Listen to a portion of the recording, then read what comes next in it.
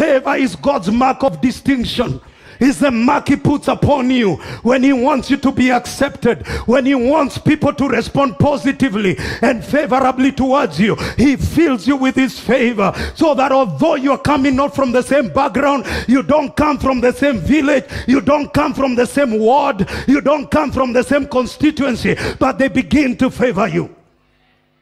Potiphar looked at Joseph. He said, I know this guy is not an Egyptian, but I'm still going to make him in charge of my house. I'm going to make him in charge of other Egyptians. I'm going to elevate him and prefer him above other Egyptians. So he took a stranger and made him above the people that had come from places that he knew.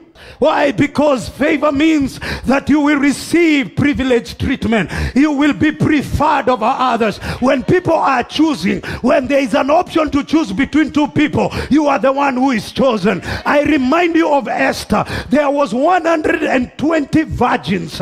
She was the 120th. The others were preferred. The others were not slaves. The others, their fathers were governors, and their fathers were men of influence and people of means, but she was a slave girl. But favor is a good competitor. Favor is a good competitor. When she came in, she is the one that was favored. She is the one that was chosen among 120. And as you go for that tender opening procedure, as you go for contract application, may you be preferred.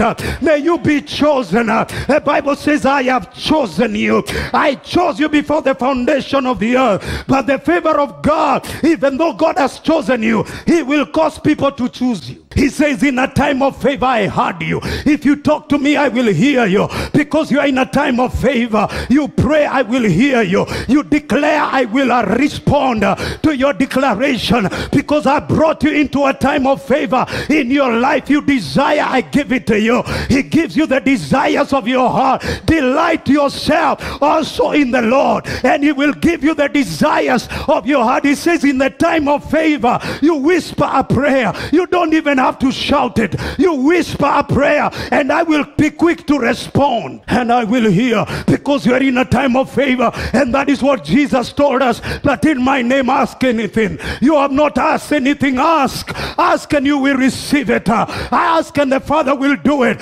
so that your joy can be full. He said, in the time of favor, I focus towards your joy. I focus towards, oh my God, I focus towards making your joy full. Somebody shout and says, my time of favor.